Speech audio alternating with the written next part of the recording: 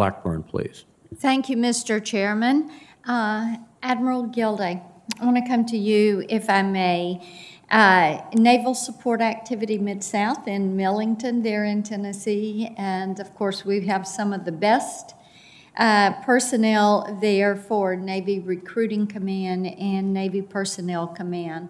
And we're just so honored to have them there and appreciative of the work that they do. I want to talk with you a little bit about the newly transformed model of recruiting, which you have really pushed back and away from the legacy model, and where you had one recruiter for every job. And I like what you're doing with the 1,100 talent acquisition stations supported by 64 talent acquisition onboarding centers and 26 Navy talent acquisition teams. And I understand that this is fully operational now in 2021, when your start date and your target date had been 2023. So it is wonderful to see transformative change being implemented and ahead of schedule. And the men and women that have worked on that really deserve a lot of talent. So talk a little bit about how this transformational model, with basically the three-person team, with the recruiter or the scout, the assessor, and the onboarder, how that is working and how you've implemented that. Ma'am, thanks for recognizing our teammates out at Millington. Really, really a terrific group of innovators out there. I'd say two things up front that allow us to take a look at how we reimagine recruiting.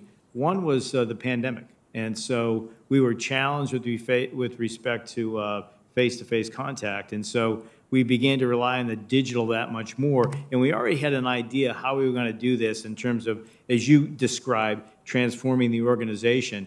Based on funding from Congress, we were able to accelerate that by 3 years. We couldn't have done that without the help of this committee and others. And so that is, I think, a real model for when Congress believes that we're in the right track here and they allow us to fund it, that we can make fundamental changes. Under this new system, we have recruited 54,000 new sailors into the Navy. We have met and exceeded our goals even during the pandemic. So it's relying on small teams that work together very closely, and also are leveraging social media and the digital, as well as e-teams that compete out there where the potential recruitable population hangs out, which is in the gaming on the gaming sites. All right, and I want you to drill down a little bit on two things. Number one is how this is helping you get the skilled talent you need for 21st century warfare, and second, how you have used bots and data to help target and to be effective.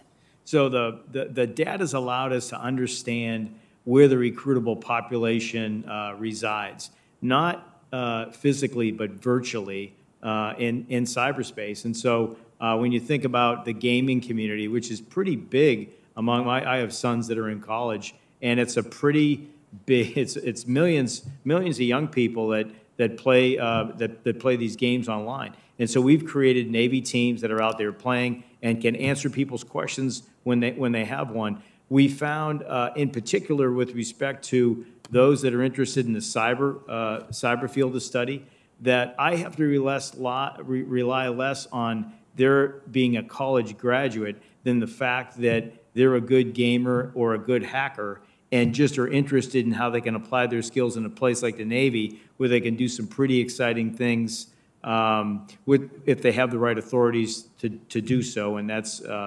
classified, but that gets in a higher classification. But we have been able to attract, as you mentioned, ma'am, some really sophisticated and dedicated patriots into the Navy.